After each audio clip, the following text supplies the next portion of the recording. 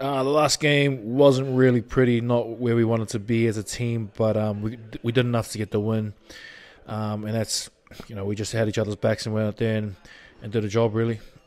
For us to get secure that home semi definitely meant a lot to the team. It's something that we've been gearing towards, we've been aiming for, and winning in that kind of fashion.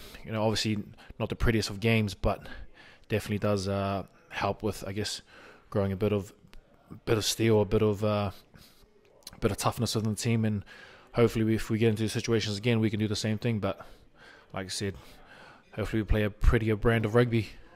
Irish are a very experienced team. A lot of guys with a lot of caps sprinkled throughout, the forward pack and the back line. So, I reckon for the last hurrah from them, it'll be a tough outing for us.